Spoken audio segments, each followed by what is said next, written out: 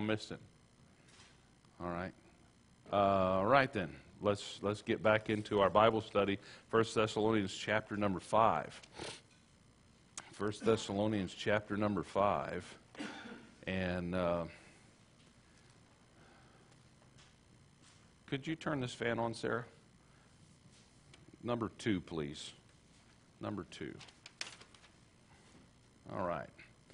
1 Thessalonians chapter number 5. It says in verse number 1, I'm going to read verse 1 and 2 or so, and then jump down a little ways. But it says, "But of the times and of the seasons, brethren, ye have no need that I write unto you, for ye yourselves know perfectly that the day of the Lord so cometh as a thief in the night. For when they shall say peace and safety, then sudden destruction cometh upon them, as travail upon a woman with child, and they shall not escape. But ye, brethren, are not darkened in darkness, that the day should overtake you as a thief." We're talking about preparation for a future date event when the Lord returns for us. And he said it shouldn't surprise us. Some will be surprised. Many, in fact, will be surprised by that. But there's no need for you all, if you're saved, if you know the Lord, to be surprised by that or taken off guard by that. And we're going to get into some thoughts as far as preparation. Let me say this. I've had opportunity to have conversation with several folks lately about different things. End time things, what's going to happen, what's heaven going to be like, what's all the arrangement of all the details, and then other things that, if I just be frank with you, make very little difference at all. Whether you understand it or not, doesn't make any difference at all. There are so many things in this Bible that we hold that we need to know, that we need to be practicing, that we need to implement into our lives. And unfortunately, so many times we focus on the things that really just don't make any difference at all. Right? And maybe you've seen that in your own life. I've seen it in mine. I have a list of things to do, and then there are those periphery things, those things that are in my life that, yeah, they could get done, but if they never get done, so what? Well, those things tend to eat up my time, and the things that are really important, necessary, and pertinent, they get left undone because of these piranha of things that are out there that just consume me. And so I would just encourage us, that same problem that I have managing my time, we as Christians have in managing our life. The things that are not important at all tend to consume our time. The things that we really ought to be focused on oftentimes get left completely unthought about, undone. And so Jesus is coming. We need to get ready. There are things here that he says are going to help us to be ready and to have the right attitude as we wait on his coming. And that's what we've been talking about. And so if we jump down to verse 13, verse 16, he says, "Rejoice evermore, pray without ceasing. In everything give thanks, for this is the will of God in Christ Jesus concerning you. Quench not the spirit, despise not prophesying. Prove all things and hold fast to that which is good. Abstain from all appearance of evil." And then he talks about, in verse 23, "The very God of peace sanctify you wholly." Set you apart. That's what sanctify means. It means take you as a chosen vessel, a chosen thing, and you're precious to him, and set you apart wholly. And I pray, God, your whole spirit and body, soul and body be preserved blameless unto the coming of our Lord Jesus Christ. Again, there's the goal. There's the bringing things into focus. Why are we talking about these things in chapter 5? Because Jesus is coming, and we want to be ready for that. We don't want to be like those 5 foolish virgins that weren't prepared for the Lord's coming. And I realized that, that was a parable talking about salvation. They weren't prepared. They didn't get in. But the principle is this. There are things that aren't being done that should be done, and we need to focus on those things because Jesus is coming. Let's pray. Father, I want to thank you for the day. Thank you for your love for us and your mercy and grace in our lives. And Father, the truth of the matter is we often don't manage our time well, manage our priorities well, and we need your help with that. I pray that you'd guide and direct our thoughts this morning, and that you would show us individually and as families what our priorities really ought to be, so that we can be ready for when you appear. In Jesus' name, amen. All right.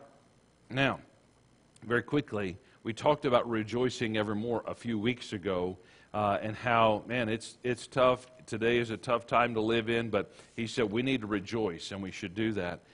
We need to pray without ceasing, and we constantly need to communicate with our Lord and our Savior, verse number 17. Verse number 18, we talked about in everything give thanks. It's God's will. It's what he wants. It's the right way to be. And just like Job, even if we lose out on all our physical comforts and all of our physical prosperities, we still have the forgiveness of sins to rejoice over and give thanks for. So there's a lot there that we need to keep in mind and keep the right focus about. So let's talk about verse number 19 for a little bit this morning. It simply says this: quench not the Spirit. Quench not the Spirit. What does that mean? I want to just talk about that for a little while this morning. The word quench means to extinguish something or put it out, right? If I had a candle this morning and I come over here and dunked it in the baptistry, I would extinguish it. I would be putting that fire out. I would quench it. And that's what that's talking about. So quench, extinguish, put out the Holy Spirit. Well, you can't put him out as far as eliminate. You can't put him out. You can't, if you're saved, he's taken up residence in your heart. He'll never leave thee nor forsake thee. So you can't put him out of your life entirely. But you can shut him down. You can shut him up even to an extent. And so that's what this is talking about. I want you to look at a couple of passages with me as we get into this, just so we understand the context. Back in Ephesians chapter 5, I want you to notice verse 18. Ephesians chapter 5 and verse number 18. It says there, and be not drunk with wine, wherein is excess, but be filled with the Spirit, speaking to yourselves in psalms and hymns and spiritual songs, singing and making melody in your heart to the Lord, giving thanks always. There's that giving of thanks again, for all things unto the Lord and the Father, in the name of our Lord Jesus Christ, submitting yourself one to another, and on it goes there. But those are ways, those are demonstrations, that is fruit that the Holy Spirit of God has filled, permeated, taken full control of your life. Be filled with the Spirit isn't talking about how much of the Spirit you've got. He is a person, the person of the Holy Spirit. So you can't get a third of Him. You can't get half of Him. You can't get 75%. You're not 99.9. I've got 99.9% of the Holy Spirit. No. What he's talking about is how much of your life does the Holy Spirit of God control? How much of your daily life are you submitting yourself to His guidance and direction? And the reality is, if I'm not listening to the Holy Spirit of God, Whether it's, hey, speak to that person about me, or, hey, you should go to church Sunday, and you say, maybe next Sunday. Whatever it is, if you're saying no to the Holy Spirit of God, if you're ignoring or not paying any attention to, then to that extent your life is not full of the Holy Spirit. Does He control the words that come out of your mouth? If He doesn't, if you don't allow Him to, you're not full of the Holy Spirit. Your tongue is not controlled by the Holy Spirit. Does the Holy Spirit of God control, or does He have direction in your life to control where your feet take you or where your mind goes? To whatever extent you are not allowing the Holy Spirit of God to direct you, you are not full of the Holy Spirit. He says, be full of the Holy Spirit, not with wine, wherein is excess. And I've taught this and preached this before, but you think about wine. If you take a glass, and wine in the Bible, Wade did a nice study on this recently. Wine in the Bible is talking about the fruit of the vine, is talking about, specifically here, is talking about you take in that juice, whether fermented or not, into your body. Can you tell the grape juice, hey, listen, you can go here, but you can't go here in your body? No. If you consume an alcoholic beverage, can you say, all right, alcohol, you can have everything from here down, but you can't control my mind? I still want to think clearly after I consume alcohol. You can't do that. If you consume it, it is going to permeate your whole being. It's going to affect how you think, how you talk, how you walk, how you interact with people. It's going to totally consume and influence every part of your life. He says that is what the Holy Spirit's supposed to be doing. Don't allow alcohol to take control of your being. Allow the Holy Spirit to take control of your being. And so that plays into a part of that. Now think about this. Go back to Galatians. One more book back. Galatians chapter number 5. I want you to notice verses 22 and 23. This very expressly speaks of the fruit of the Holy Spirit.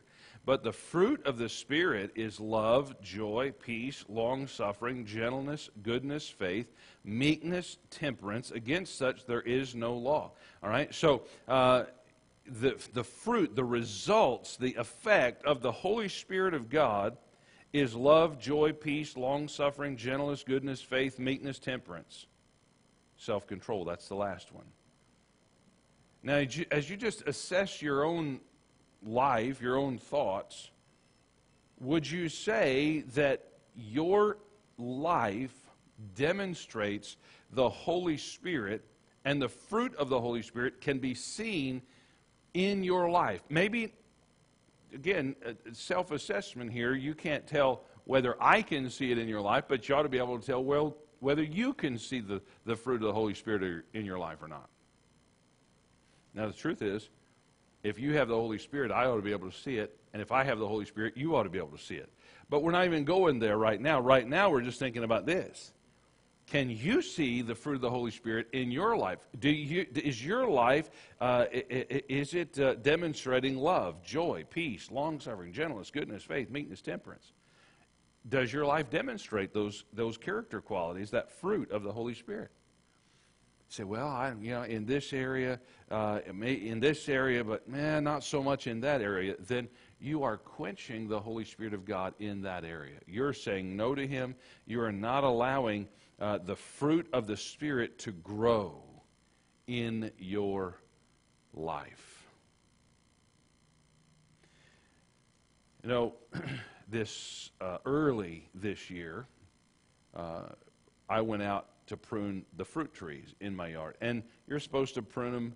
I mean, ideally you could prune them later in this late winter, early spring. But it would have been better for me to do it last fall. It would have. So here's the thing. I went out early this spring, and I trimmed took out, cut out, removed 1/3 of all the branches in all of my fruit trees. Now, the fruit trees themselves are looking great right now, but there's no fruit because we got a hard freeze, and it zapped all of that fruit. You could go out and I could show you, hey, that's my pear tree, and you go, I don't see any pears. I could take you down the hill and say, this is one of my apple trees, and you could look at it and say, I don't see any apples. What's happened? The fruit got quenched. It got eliminated. It got put out. It got cut off. It got destroyed, so that those fruit trees will bear no fruit this year. They're fruitless. It's sad. I was looking forward to different fruits. You know, sometimes I think God gets sad because he was looking forward to some fruits that get quenched in our lives. Love, joy, peace, long-suffering, gentleness, meekness, kindness, temperance. I'm talking about quenching the Holy Spirit of God. All right? Now understand, Jesus taught us that he's the vine and we're the branches. And the branch that isn't bearing much fruit gets pruned so that it will bear more fruit. Now, that was my goal in pruning my fruit trees so that I could have good fruit later this year, but that didn't work that way. Circumstances did not allow. The fruit tree itself didn't control that. The weather did. Unfortunately, it's not the weather in my life that's exterminating the fruit in my life. It's my own actions and decisions and will, primarily my will. So one more verse, and then we'll come back to this thought in Thessalonians. Look at 1 Corinthians chapter number 2. 1 Corinthians chapter number 2, and I want you to look at verses 12 and onward. 1 Corinthians chapter 2, starting in verse number 12, he says, "Now we have received not the spirit of the world, but the Spirit which is of God, that we might know the things that are freely given to us of God, which things also we speak not in the words which man's wisdom teaches, but which the Holy Ghost teacheth, comparing spiritual things with spiritual. But the natural man receiveth not the things of the Spirit of God, for they are foolishness unto him, neither can he know them, because they are spiritually discerned. But he that is spiritual judgeth all things, yet he himself is judged of no man." Verse 16, "For who hath known the mind of the Lord, that he may instruct him?" Can you teach God anything? I think not. But we have the mind of Christ, it says. You know, the Holy Spirit in your life, in my life, is there as a teacher. He's there to instruct and guide and help us to mature in the things of God. And you know, if you don't have the Holy Spirit of God, you can't understand the things of God. But if you have the Holy Spirit of God, He is to bring understanding of godly things into our life. But if we're quenching Him, if we're putting Him down, putting Him out, extinguishing Him, if every time He goes, excuse me, I say, no, not interested. There's a children's movie, Bolt. I think, wasn't it Bolt? That was with the dog. Yeah, it was Bolt. And I'm not asking I'm not ready to watch that again. It's been a while. It's okay. I'm good with it. But it was kind of a cutesy thing. But anyway, there's a line in there where Bolt and the boy's manager, the boy's coming up and he says, "But I want to take Bolt home, and I want to do this, and I want to do that." And he's like, let's just put a pin in it. Sometimes we do that to the Holy Spirit, don't we? He's pricking our heart. He said, "Hey, go witness to this person. Hey, you need to do this. Hey, you need to go there. Hey, you need to..." And we go, nope. Maybe later we'll put a pin in it for now. What is that? That's quenching the Holy Spirit. That's saying, not really wanting to deal with that right now, so we'll just, thanks, but no thanks. All right? And, you know, there is something that God wanted you to do, something that God wanted you to learn, something that God wanted you to develop in your life, and you're saying,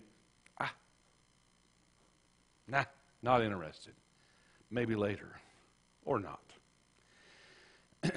Quenching, putting down, putting out, saying no to the Holy Spirit of God. He said, don't do that, because God, listen, what is the purpose of the Holy Spirit, and what is He trying to do? He's trying to prepare you for the coming of the Lord Jesus Christ. When He shows up, are we going to be ready?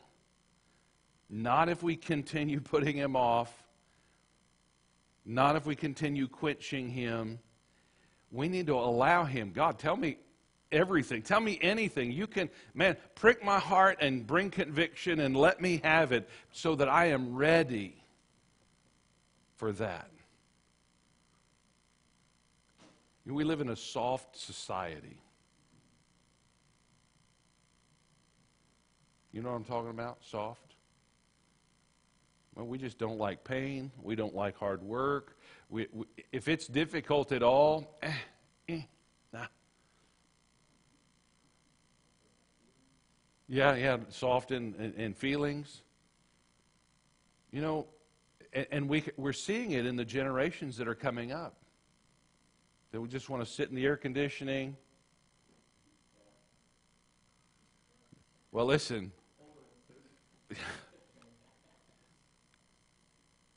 Yeah. And you know the thing about the air conditioning, it's addicting. Man, if you're outside working in the heat, and I'm talking about working by the sweat of your brow, you know how God said to Adam what he's going to have to do? If you're really following through with that, and listen, I can sweat with the best of them. And then you come into a house where the air conditioner is set on 70. You're thinking, whoa. Or maybe you're sitting in the air conditioning of 70 and you step out into the heat that we've had the last week and humidity, you go, whoa, no, I'm going to stay right in here. Right? I'm just saying we're soft in this way.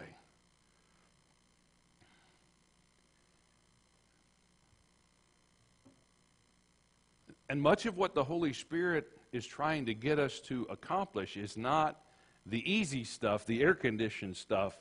It's the sweat stuff. It's the hard work stuff. It's the stuff that, you know, we're just going to have to suck it up and go be big people and do what we're supposed to do. Right? That's what we need to do. I just want to encourage you this morning. Don't quench the Holy Spirit. Don't tell Him no. You need to be telling Him yes. Now, let's move on. 1 Thessalonians chapter 5, look at verse 20. Verse 20. That's what I have written here. 19, yeah. Yes, verse 20. Despise not prophesying. Despise not prophesying. The word despise means to scorn, to disdain, to have a low opinion of, or even worse, to abhor. The prophesies, what is that? Talking about preaching and teaching. Talking forth the truth. To preach or to instruct in doctrine. He says we're not supposed to despise it. We're supposed to love it. Why? Because this, the presenting of the truth of God's Word, is what the Holy Spirit is then going to use to bring conviction into the heart and to let us know throughout the week, hey, did you hear what the preacher said? Did you hear what the Scripture said? Hey, when you was reading the Word of God this morning, did you hear what it said? Did you see that? And he says, don't don't despise that. Don't scorn that. Don't have a low opinion of that. That's exactly what we need.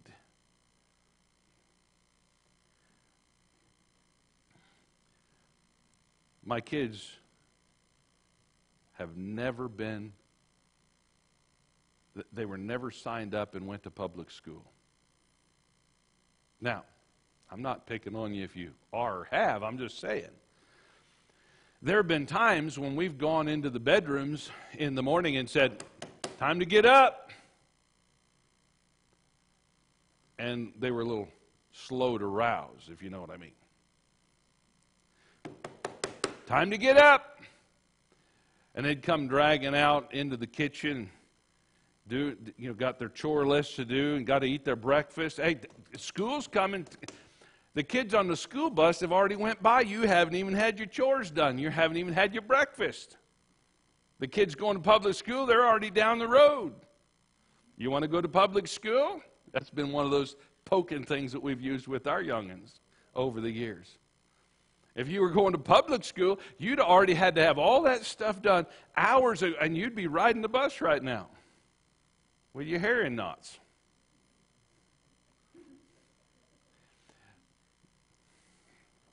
You know what that is? That's presenting the truth. You know, sometimes a young person in the bleariness of the morning go, oh, Mom, oh, Dad, why do you want to say that? Well, because it's true. You know, sometimes the preaching does that. The reading of the Scriptures does that. And we think, oh, man, why do you have to go and say that?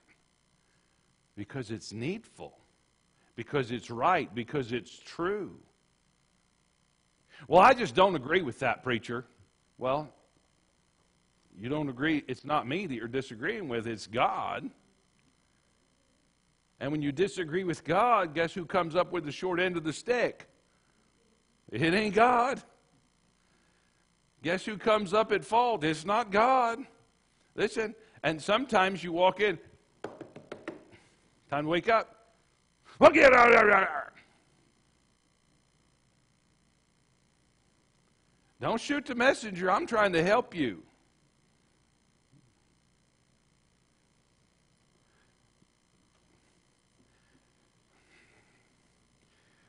Don't despise the prophesying. Don't have a low opinion of the presenting of the truth. Why? 1 Corinthians 14, verses 3 and 4. 1 Corinthians 14, verses 3 and 4. Let me jump back here. There we go. 1 Corinthians 14, verses 3 and 4. He says, and notice verse 1, follow after charity, desire spiritual gifts, rather that you may prophesy, present the truth, present the preaching of the truth. And anyway, verses 3 and 4, but he that prophesieth speaketh unto men to edification. What is he doing? Building up. If I'm presenting the truth of the gospel to you, if I'm presenting the truth of God's word to you, it's for the point or purpose of building you up, making you better. And edification, and exhortation, and comfort. It builds up, it challenges, it comforts you when you need it. Verse 4 there, he that speaketh in an unknown tongue edifieth himself, but he that prophesieth edifieth the church. What am I trying to do? I'm trying to build up the church. That's what presenting of the truth does. It builds up the person who's the listener, right? Your mom may have told you in the past, or somebody around you may have said, you're not supposed to eat junk food, or at least not all junk food, right? It's not good for you. You need to eat the broccoli, the cauliflower, the carrots. The carrots are really good for you. I don't like that stuff. You don't eat it because you like it. You eat it because it's good for you. Man, I might need to preach on that for a little while. I see a lot of ugly faces out there right now. Yeah, stay on that. You know, we lived in a soft society. Did you hear? Somebody said that recently. We want ice cream and cupcakes and Jolly Ranchers and chocolate bars. Carrots? Broccoli? Zucchini? Cauliflower? Oh, I'm not a rabbit. Yeah, well, you're also not healthy either. You know, man, I probably shouldn't, I don't have really time, but well, I'll just finish it out with this thought. You know, I went to the doctor. I mentioned this on Wednesday night. I asked y'all to pray. And I praise the Lord this morning. I do feel better. My cough is still there, but it's not as bad. And I don't attribute it to the medications that I've been taking. I'll tell you what I attributed to here in a second. But, you know, the doctor gives you medicine, prescribe this, prescribe that, try this, try that. And, you know, I was taking like 5, I think, antihistamines every day for a couple of weeks. And it just wasn't doing anything. And this past week, in fact, for the past couple of weeks, but really this last week, I found myself outside in the heat much of the day, brush hogging the pastures, clearing the fields, working the blackberries, doing the outside chores until I got so hot that, you know what really tasted good? Water. I can't tell you how many gallons of water I've drank this week. The other thing is I got so hot. All right, now if you don't like nasty, I'm going to give you a warning. I got so hot out there that snot was just running out my nose, and I found myself blowing my nose all over the place. But I feel pretty good this morning.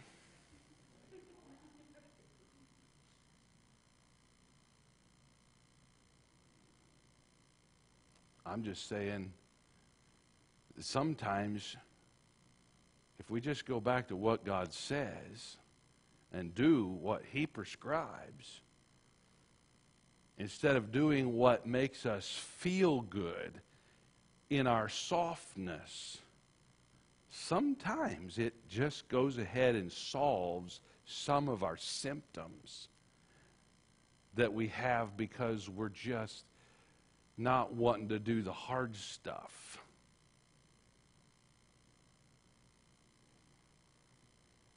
I'm not here to hurt you. Eat your broccoli, eat your carrots, eat your cauliflower, eat your spinach, and quit whining about it. It's good for you. Put it in your ice cream.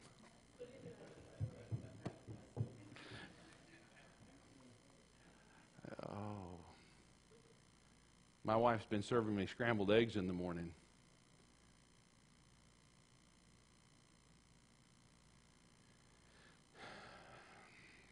With green stuff fried into it.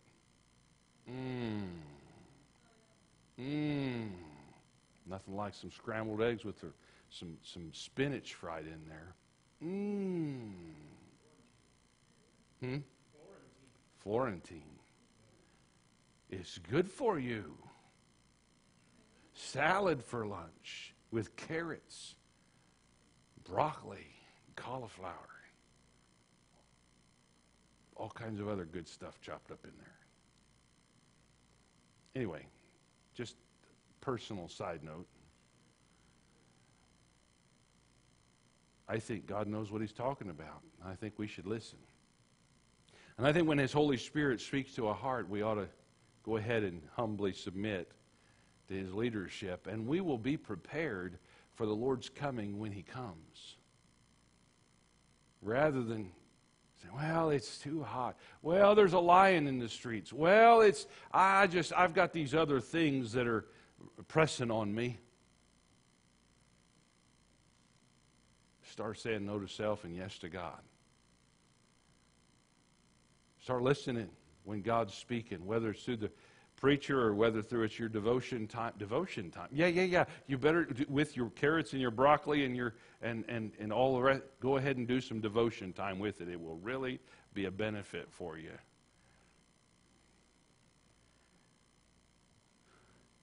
Well, I've got a couple more points, but I think I'm going to wait until next week. Lord willing, we'll talk about the last couple of points next Sunday. And then we'll move on to something else that hopefully will be just as nutritious spiritually as this has been. Because Jesus is coming, like it or not, ready or not.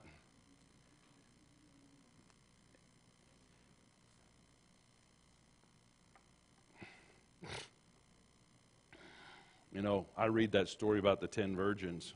5 wise, 5 foolish, 5 prepared, 5 not. And I think, man, I really feel bad for those virgins who got stuck outside, but it's their fault.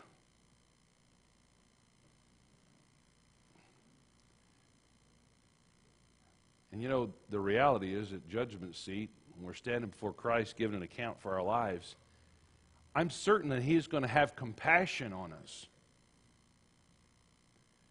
But in the end, He's a just judge, and we're going to have exactly what we deserve. Things are going to play out exactly like they should. And I'm thankful that His grace has covered my sins, but the loss of reward might be more than I want to bear. So, preparation, listening, heeding. You've got about 12 minutes, 13 minutes to the hour. Fellowship, don't dig into the food yet. I know it's tempting. I don't want to see any napkins showing up in the AM service, all right? If you have a cup of coffee, if there's any made, have it and have it back there, and don't bring it to the service, all right? I know it's tempting, but we're going to worship God. And I want to encourage you to do it respectfully. Let's have a word of prayer. Father, I want to thank you for your love for us. And Father, we've heard and been challenged by some of these thoughts today about yielding to your Holy Spirit and the leadership and the teaching and preaching and the preparations that you want to have made in our lives and how we shouldn't quench that and put it off or put it away or despise it in any way. And I pray that you'd help us. Help us to be prepared. Help us, and I know that we keep quenching and we keep saying no, but I pray that your Holy Spirit would continue to prompt and challenge us to continue being prepared, to be ready. Father, we ask for your help and pray that you'd guide and direct. Bless our day and our morning. And Father, I think of Miss Gail this morning. I pray that you'd comfort her and give those attending to her wisdom and understanding and insight into what needs to happen. And I pray for Miss Rachel. I pray that you would provide. I pray for whoever might have hold of her IDs and her purse and her possessions. I pray that you'd prick their heart and they'd listen and that you'd have them to return it in your perfect timing and your perfect will. And I pray that you'd help us to be patient until you work it out in our lives. In Jesus' name, amen.